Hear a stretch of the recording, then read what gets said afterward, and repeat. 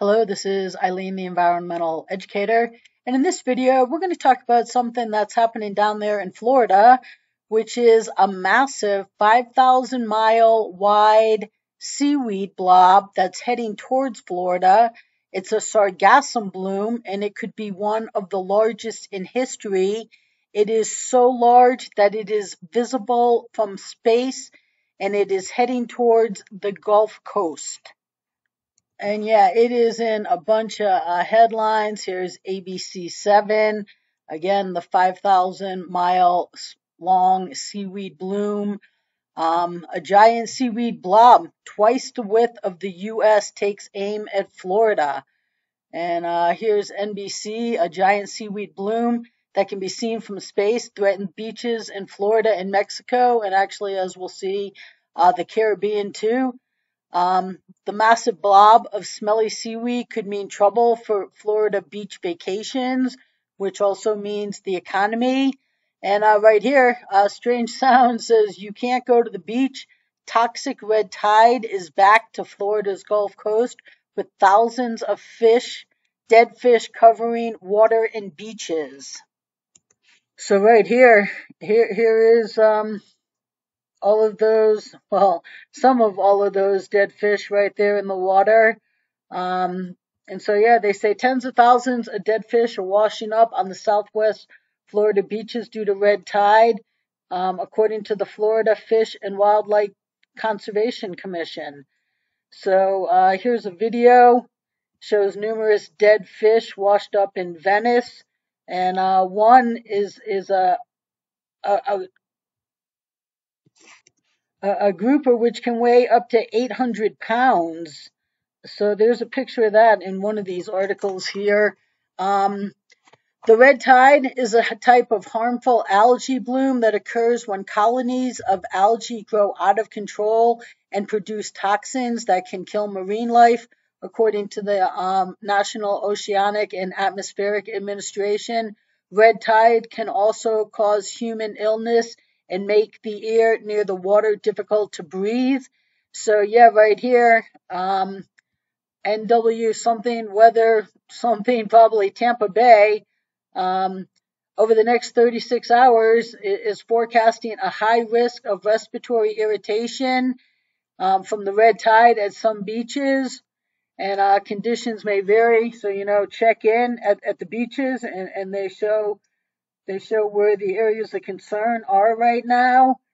The air quality is so terrible you can't go to the beach. Help us save the state of Florida. How can we be the best if we can't breathe, enjoy our beaches, or have visitors enjoy them? And right, I mean, here's, a big fish, maybe one of those 800-pounders they were talking about, and more dead fish just lying around here. And so, the Goliath groper, I guess the red tide is striking hard. So that's some more pictures of them there.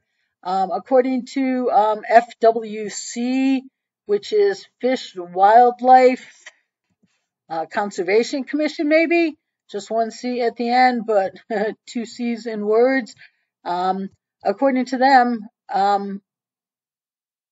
fish kills and respiratory irritation suspected to be related to the red tide have been reported in multiple counties. And here's some of the ones that they list. So, yeah, this is going on in Florida right now. You might not especially want to be at these beaches. And in this article here, Fox Weather says that the blob doubled in size in December and again in January. And while the amount decreased in the Atlantic, 6.1 million tons still float in the ocean, headed for beaches, the Caribbean, and the Gulf of Mexico. So, yeah, the Caribbean and the Gulf of Mexico affected too. It says that it's the second largest amount ever recorded in the month of February, and it could fill 3,000 Olympic-sized swimming pools. So, they're trying to find a use for the brown marine microalgae.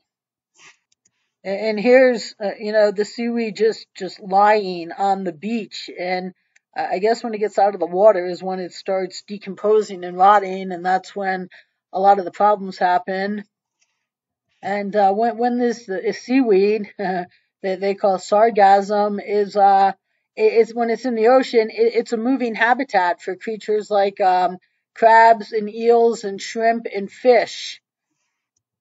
But after a couple of days on shore, sargassum starts to decompose and release notorious and stinking gas such as ammonia and hydrogen sulfide, both of which are pollutants to the air and water. Once these pollutants are accumulated in the aquatic environment and reach concentrations above thresholds, they are poisonous to most fish. And right there, that's a pretty nasty picture. We'll go by that. So the gases cause respiratory problems for beachgoers, along with rashes and blisters. And a study shows that hospitalization rates increase during sargassum season. And so, how do you get rid of this noxious seaweed? Well, it costs millions to remove. And yeah, they go out with these big trucks and get it off of the beach here. Fort Lauderdale spent $250,000 a year to haul seaweed from their 4 miles of beach to a landfill. Now the city composts it and uses the nutrient-rich soil for plantings in parks and along boulevards. But here you can see it just floating in the ocean, and that's just a small part of it because, as we said, it's visible from space. So they got some issues down there on those otherwise beautiful Florida beaches. And down here, this is in Playa del Carmen. That's just a little north of Tulum, kind of south of Cancun, north of Tulum. And yeah, they're getting it out of the water down there.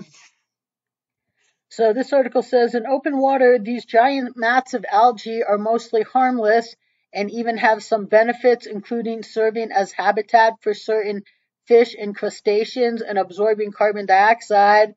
But ocean currents are pushing the sargassum west, causing hundreds of tons of seaweed to wash up on beaches across the Caribbean and the Gulf of Mexico. There, it can choke corals, wreak havoc on coastal ecosystems, and diminish water and air quality as it rots. So Brian Barnes from the University of South Florida's College of Marine Science said that even if it's just in our coastal waters, it can block intake valves for things like power plants or desalination plants. Marinas can get completely inundated and boats can't navigate through it. It can really threaten critical infrastructure. So yeah, that can be costly too. And last summer, the Virgin Islands declared a state of emergency after an unusually high quantities of sargassum caused water shortages on St. Croix. And it says here that the sargassum invasions can stifle tourism, and removing hundreds of tons of algae from beaches is costly.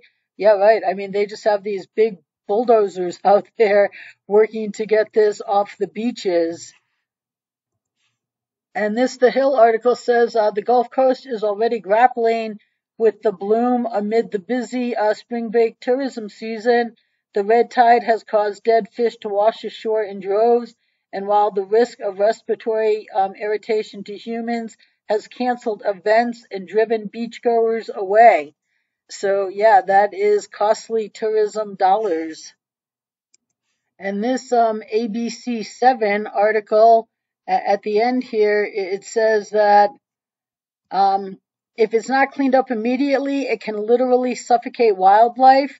If you have a turtle or a turtle's nest on the beach, you have a huge thick blanket on the turtle nest, the young turtles will have a hard time surviving.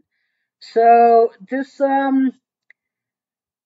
algae bloom, seaweed bloom, red toxic tide is making Florida its home right now, and it's doing some not so pleasant things. So I just thought I'd make you aware of that, and if you have plans to go to the beach anytime soon, check out the forecast for the red toxic tide and stay tuned, people.